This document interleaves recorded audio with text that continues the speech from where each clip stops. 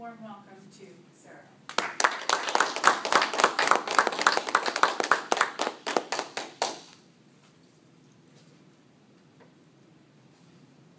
Before I became a parent, I was really excited about all the cool things that I was going to teach my daughter. Even in the first year, you have first couple of years, a lot of really cool things. You teach them how to walk, how to talk, how to go potty, manners, all those wonderful things. But what I really didn't realize is how much my little child was going to teach me. Now there's the generic stuff I can tell you is that she taught me how to love more and blah, blah, blah.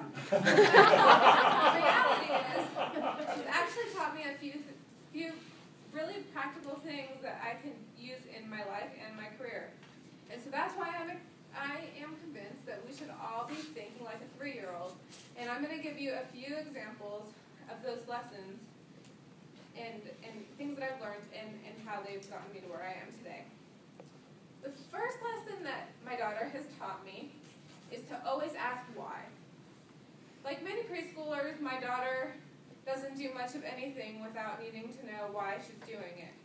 Even just waking up in the morning, it's, Alana, time to wake up. But why? Because you have to go to school. But why? Because I have to go to work. But why? Because we have to pay the bills. Why? You get the picture. I have to be honest, I'm often frustrated by these questions, and I've caught myself with the typical mommy response of, because I said so. But the reality is, I think this is really good behavior to encourage, because as adults we stop asking that question, and it's really beneficial. And I found this especially in our jobs. In the beginning of my career, I was always afraid to ask people why we do things, or I would get my assignment and just take it and run with it.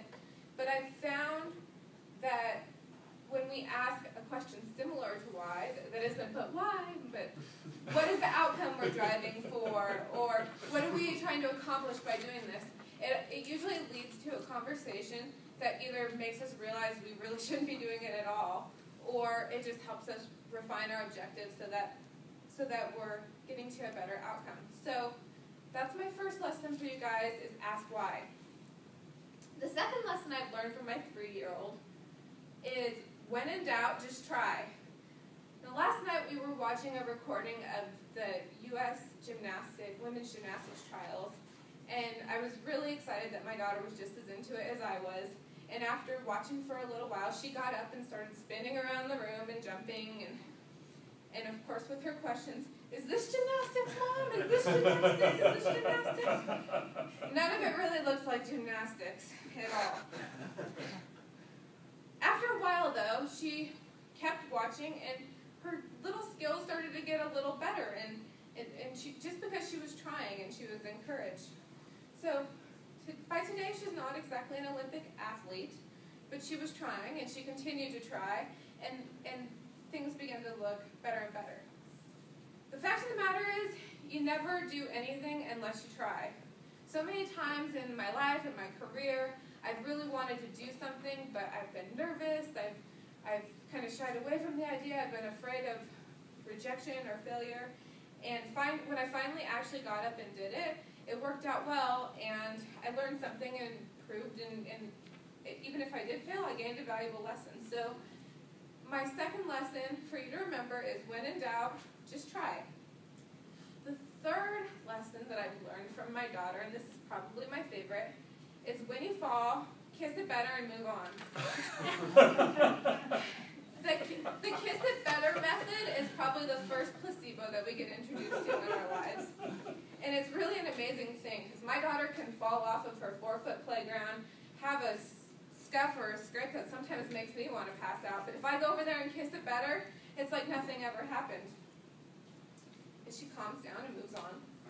Throughout our lives, in our careers, we often fall. We all fall, and mostly figuratively. We might get passed up for a promotion. We may even lose our job or have a personal crisis.